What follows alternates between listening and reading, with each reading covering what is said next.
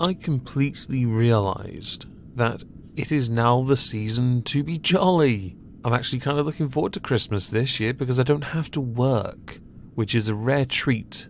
I'm waffling because I want to, okay? As you can see, we are in the full spirit of Moistmas. Yes, that is what it's called. It has been for the last 2 years. I hope you like it, by the way. I might use it more. I kind of wish we had some festive stories to talk about. But instead, I want to talk to you about the very first HIV-positive sperm bank, which has me really confused for a number of reasons, but there is a context. I'm almost certain, though, they're not going to get many withdrawals once we go further into it. There's a stigma, of course, but we'll get into that later on. Firstly, because I keep forgetting to use this, I got sent a Samage video.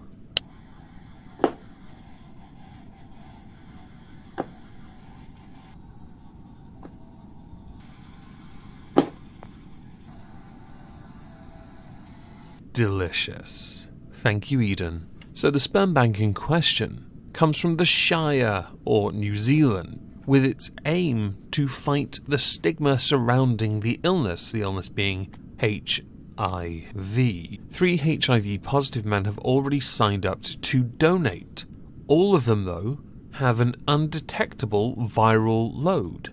This means that the virus levels in the bloodstream are so low that HIV cannot be transmitted through sex or childbirth. Now, Sperm Positive was launched by 3 charities ahead of World AIDS Day, which was on December 1st.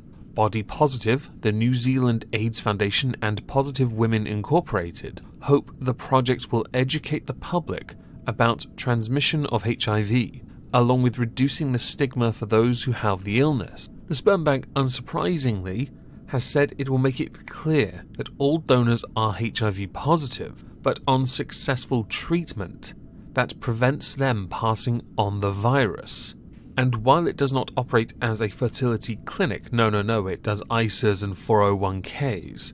We gotta grow that investment after all, swag. Sperm Positive will put people in touch with local fertility clinics if they agree to a match. Quite the investment, don't you think? I should say, for those who are on a successful treatment, and the virus is therefore undetectable within those people, that's fine.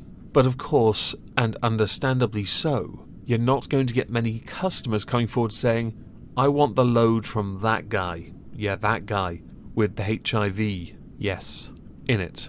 Swag. One of the donors, named Damiel Rule Neal, told Radio New Zealand that after he revealed his illness to his employer, he was bullied and decided to leave his job because of it.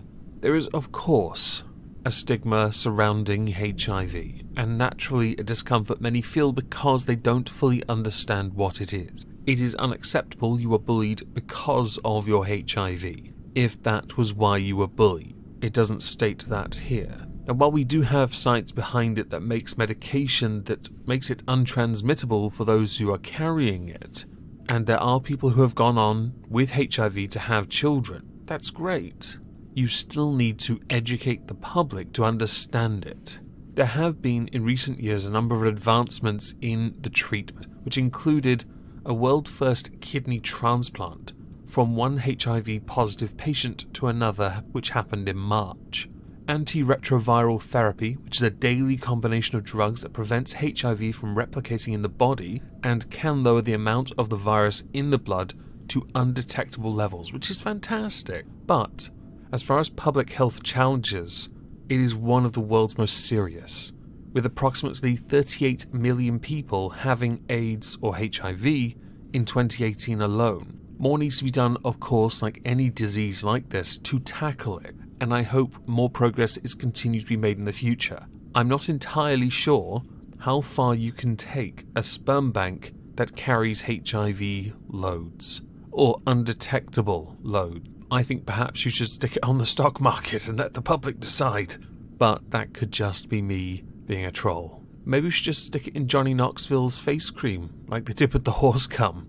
Oh, this isn't good. Over the years, there have been a number of advancements along with the therapies also mentioned. Back in March of this year, a UK patient was declared free of HIV after stem cell treatment, with it becoming utterly undetectable. It is following the stem cell transplant, only the second case of its kind. The patient has now been in remission for 18 months and is no longer taking the HIV drugs, which is fantastic. But experts have said the approach is not practical for treating most people, but can one day help find a cure. The patient in question, who's obviously not named, was diagnosed in 2003 and advanced Hodgkin's lymphoma in 2012. Chemotherapy treated Hodgkin's cancer. In addition, stem cells were implanted into the patient from a donor resistant to HIV, leading to both cancer and HIV going into remission. On an individual case, this is absolutely amazing. Taking it further to May of this year, gay HIV transmission with treatment is now considered zero risk. Further evidence that taking anti-HIV drugs stops gay men passing on the virus to sexual partners has been called a powerful message, which should be more widely known. Sadly, though, this is not widely known. It is a huge advancement and progress being made. It is fantastic. I'm actually genuinely happy. I know I've said it many times, but I have to restate it because I'm truly surprised at the progress that has now been made. A study of nearly 1,000 gay male couples in the Lancet found no cases of HIV transmission over 8 years. This was because of treatment reducing the virus to very low levels in the body. Damn, I wish we'd had this in the 90s. Freddie Mercury would still be here. The study in question followed 972 gay male couples where one was living with HIV and taking antiretroviral therapy or ART, and the other was HIV negative over 8 years from 2010 to 2017, with no cases reporting HIV being passed within the couples over that time. Now, they could have been celibate the whole time. You never know.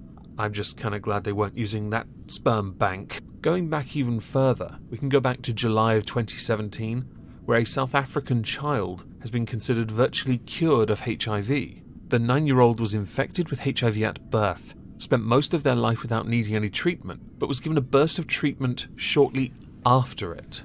They have since been off drugs for 8.5 years without symptoms or signs of active virus.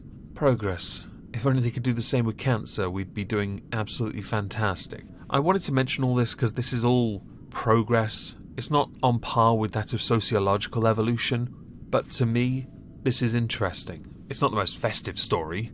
I still think it's hilarious people donating to a sperm bank. Here, have some not detectable loads. Yes. I think it'd be fantastic in a bond. How does that grow over 5 years, I wonder? Ooh, bad image. Anyway, now that we're done with this, there's a new video on the Moistonia Live channel. I should also let you know, at present, the Nico Cardo video is considered monetized, but I haven't got an email confirming it. Please watch it if you haven't already. Or if you have, please watch it again. Just turn on adblock. I'll be streaming on Twitch at 8 PM GMT, so I hope to see you all there. If I don't, have a lovely Wednesday. Is it Wednesday? It's Wednesday. Yes. Victory. And thank you all for listening.